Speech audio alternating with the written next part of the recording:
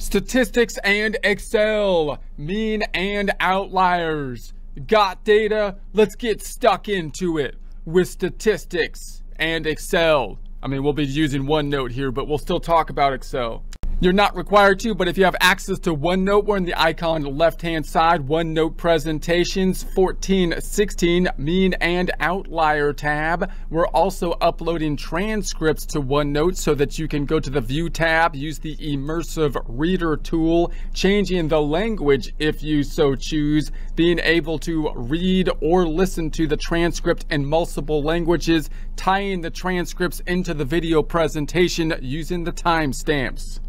OneNote desktop version here, data on the left-hand side, our salary data that we are imagining for a corporation. For example, we're going to do some of our standard calculations on the data set, such as the mean or the average, the median, the max, the min, quartile 1, quartile 3, and then we're going to add an outlier, in this case imagining that to be the CEO salary, which is far higher than any other salary, and then look at what changes with those standard calculations and what implications those changes may have when we're making decisions in the future in terms of what types of numbers do we want to be using to represent our data set for relevant decision making.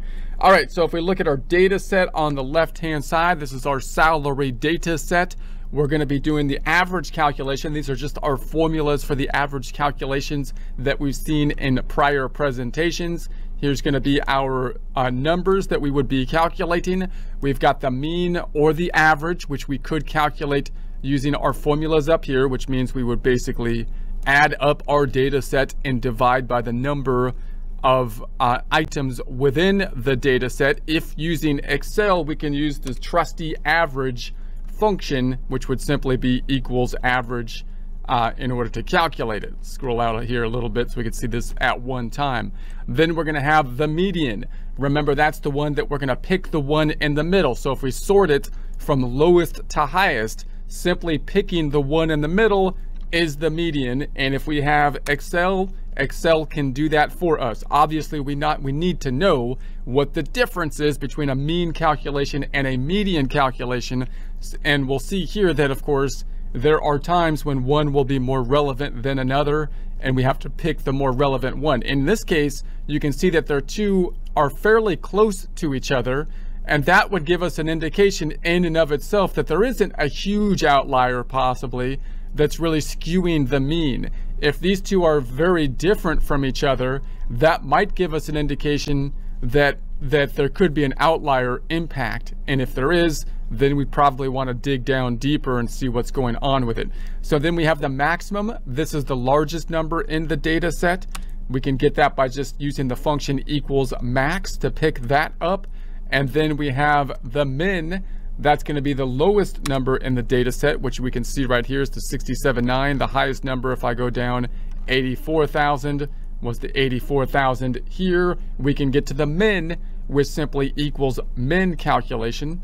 And then we've got quartile 1, which now we're taking like the middle point of that first quartile. We're basically breaking the data set, taking it from top to bottom, right? And then breaking it up, not just in the middle point, but by quartiles.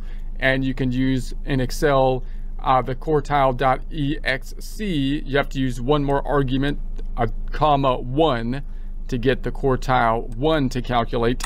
And then we have quartile 3 because we already have quartile 2 in the median.